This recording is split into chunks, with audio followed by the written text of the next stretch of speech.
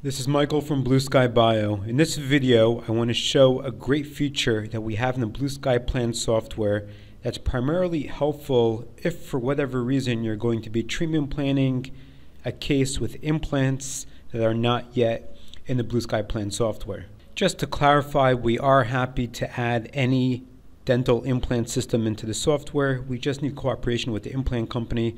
So if the system that you're using is not yet in the software, then either of course you could switch to Blue Sky Bio implants, or you could contact your rep or contact the company, tell them to email us at plan@blueskybio.com, and we'll take over from there, working with the company to integrate their implant system into the software. So I've already imported the relevant surfaces and I'm in the surgical guide module.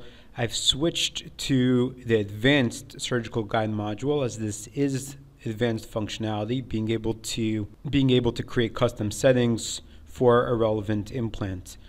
So if you're using a system that's not in the software, you're still going to go to the Add Implant dialog box and select an implant system that has similar implants in terms of the implant dimensions. So if you're going to be using the Blue Sky Bio implant in this example as your placeholder, you'll browse the system, choose a platform and a relevant implant length that matches whatever system you are going to be using. Press OK. You could of course add the abutment if you like, and then press OK. Left click and place your implant. Now use any of the views and any of the widgets to rotate and fine-tune your implant placement. Once you have the implant placement in the ideal location, now what you're going to do is go down to the drill kit option and choose custom kit. By this point, you really need to know the type of metal cylinder that you're going to be placing into your surgical guide and the relevant offset. If you don't have this information, then you could speak to the implant company that you are going to be using. The main two pieces of information that need to be updated are the guide hole diameter and the offset. The guide hole diameter is the size of the hole in the printed surgical guide.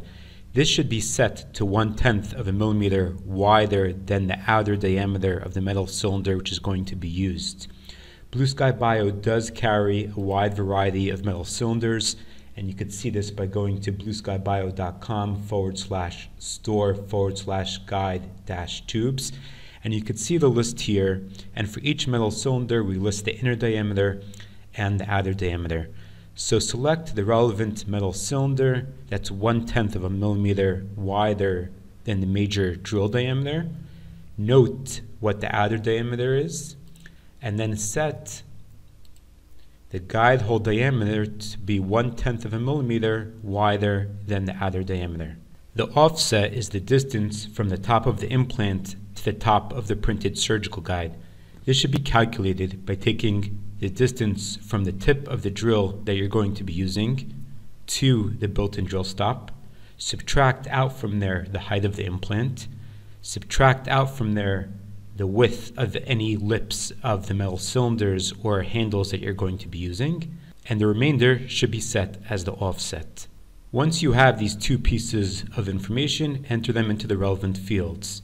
If you've placed multiple implants and they should all have the same guide hole diameter and offset, click the Apply to All button and it will apply these settings to all the implants that you've already placed. Now what's great is that the software will remember these settings for the relevant implant for which you define them, and next time you place the implant, the software will automatically bring up the settings that you've entered for the guide hole diameter and offset.